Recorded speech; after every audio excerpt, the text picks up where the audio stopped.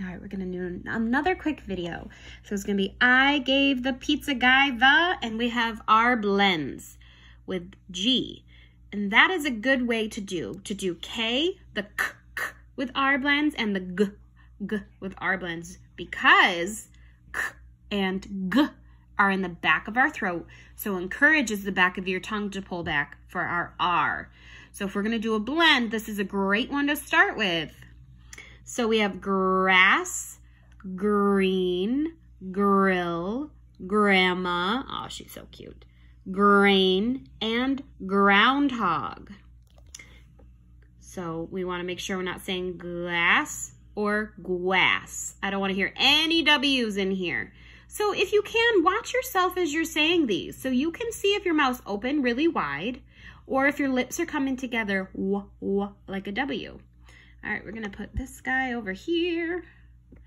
I gave the pizza guy the grass.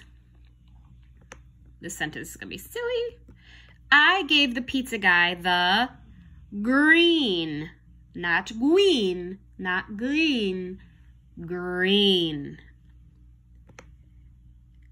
Focus on keeping your tongue all the way in the back at the beginning. I gave the pizza guy the grill. I gave the pizza guy the grandma. That's a silly sentence. I gave the pizza guy the grain. I gave the pizza guy the groundhog. Now, another thing you can do is if you want to separate the G from the R sound, the G and the sound, to work on these words, you can say ras before you say grass.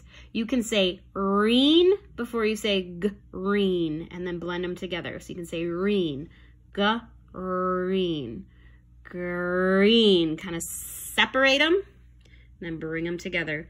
Green, green, green. Grill. Let me show you what I do. Grill, grill, grill, grill. See how I'm doing that? Just some tips, different things you can do. And all I want the pizza guy to give me is pizza, but you're giving him all the things. Nice job.